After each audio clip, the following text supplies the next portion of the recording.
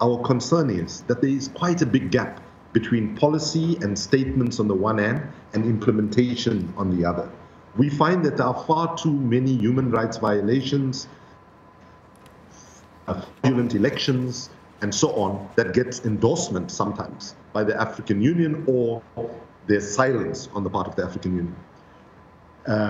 One understands the complexity of an organization like the African Union that is made up of member states, and if those member states deliver dictators to you at the African Union level, then it's tough. So I have sympathy with the ambassador and the African Union leadership. But let me raise my third concern that African citizens have about the African Union.